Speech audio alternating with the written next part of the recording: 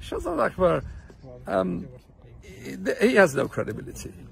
He is a man who had two opportunities to sit with me and to discuss this crook who claimed to be a general. I have reason to believe he cannot be a general. He cannot be part of the military today. At the time, I was so taken aback, but I believe anything. He had the reason, an opportunity to ask me about that. He didn't. And what's more, when I offered it, he showed no interest. He had an opportunity to discuss monies that I said had been transferred to Southeast Asia. He didn't.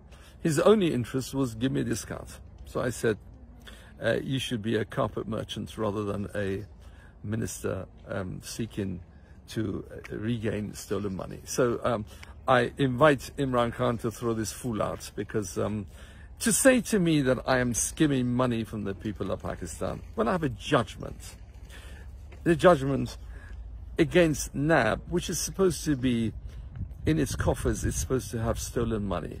So if I'm skimming off anybody, I'm skimming off the fruits of my labors in having found the money that's been stolen, returned it to Pakistan.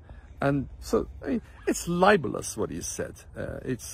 I was going to commence a legal action against him. I might still do that, but but given his foolishness, the clownish postures that he's engaged in, I certainly don't think it's worth the bother. I've got better things to do, what's left of my life on this planet, than to go after this kind of thing.